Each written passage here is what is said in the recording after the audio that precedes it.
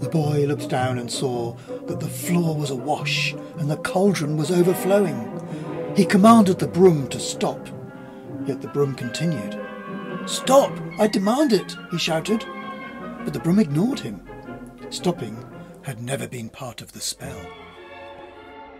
Lemminkainen stood on the bank of a broad river. The northern lights danced above him, and needle-sharp stars pierced the sky. Delicate frost clung to the rushes and reeds that grew there. It was so very cold in this land of the dead. Lemminkainen was waiting for the swan of Tuonela, sentinel of the river that divided this world from the next. Wings grew from the prince's shoulders, buzzing and whirring, and up he flew into the blue sky.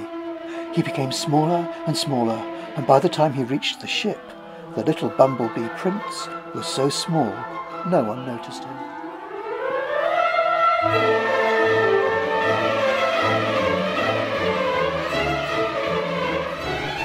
Deeper and darker they went, until at last the cave opened out into a vast underground cavern. It was filled with glittering eyes and muffled voices. Soon Per saw the cave was filled with trolls. The girl's father sat on a great chair and glared at Peer Gynt. "Well, look, we have a human here!" All the other trolls shuffled forward to get a better look. "Shall we eat him?" they said.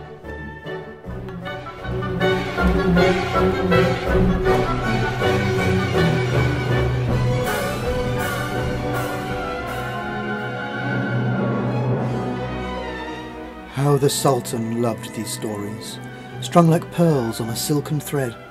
Fragrant tales of roses and perfumes, kings and genii, of treasures and talismans, flying carpets and secret caves, of thieves and magic lamps, palaces and pomegranates.